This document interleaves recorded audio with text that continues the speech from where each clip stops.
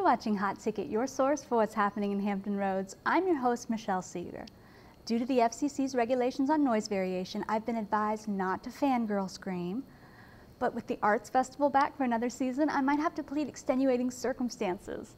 In the studio today, we have Scott Jackson. He's going to talk about the festival's cornerstone performance, The Tattoo. Scott, what's a tattoo?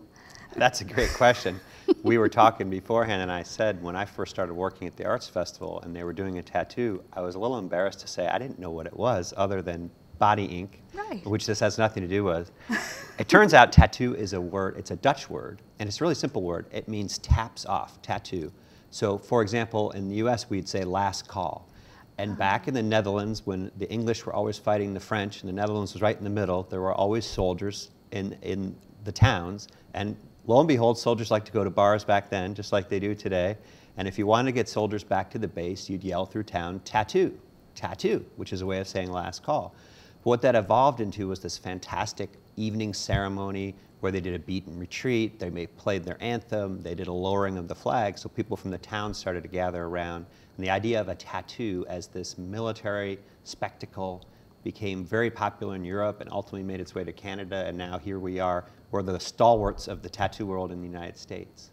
Yeah, I mean, because this is a big thing. This has become sort of the Arts Festival's anchor piece. It's really a unique event. What I like about it, many of the artists we present who are world-class artists, they come with their own show ready to go. So they can perform here and they might perform somewhere else. The tattoo only happens here in Hampton Roads. We create it from the ground up. Every note, every step taken, every minute of the show we create here in Hampton Roads to really create a Virginia tattoo. A fantastic show, and you know, some of the things I always tell people, here's what you'll see at the tattoo. One, we're unabashedly patriotic, and you mentioned you'd served in the Air Force, and thank you for your service. Every branch of the service is represented. You'll get to see fantastic music from the military, drill teams, precision, a Marine firing party. You will flat out get to see our best and finest right on display. Also, it's a great event for families. I always tell people my mom and dad live in California, and my boys who are here, who are teenagers, they all love to come. And there's really only two times in my family's life that everybody's happy. It's Christmas and the tattoo. Nice. It's really a family event. So we make sure there's things that people of all ages will enjoy.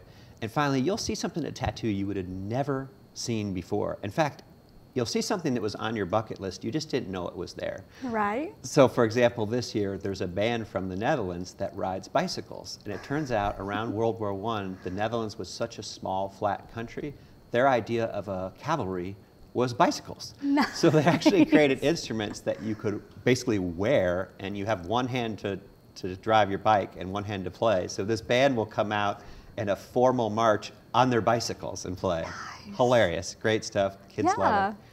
We have a pipe and drum group from Jordan. Jordan's one of our great allies in the Middle East, and dating again back to World War I and the English occupation there in that part of the world, they have a pipe and drum tradition. So you'll hear pipes and drums played, but with a totally different style and a totally different costume. And then one of the highlights of the show, we have a drum line from Switzerland called Top Secret. And they combine this incredible Swiss drumming called Basel drumming with good old-fashioned American halftime show drumming.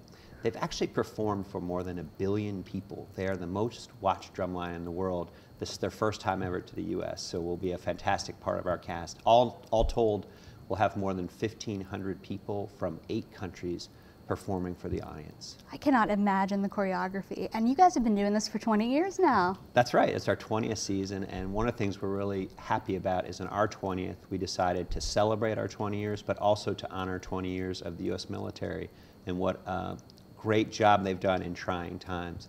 So I was privileged last week to meet General Colin Powell. He will actually be leading our tribute.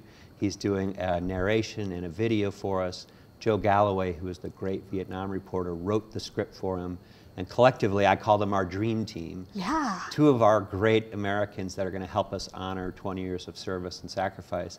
And several years ago when we honored Vietnam veterans, Joe Galloway helped us out. That's how we got to know him. Several people said to me, this was terrific, but you waited 50 years. Do we have to wait 50 years for our people? And no, now's the best time. So I'm going to need everybody to go get your tickets. I know I'll be getting mine, vafest.org. You can see everyone who's participating and all the events in the Arts Fest. For Hot Ticket, I'm Michelle Seeger.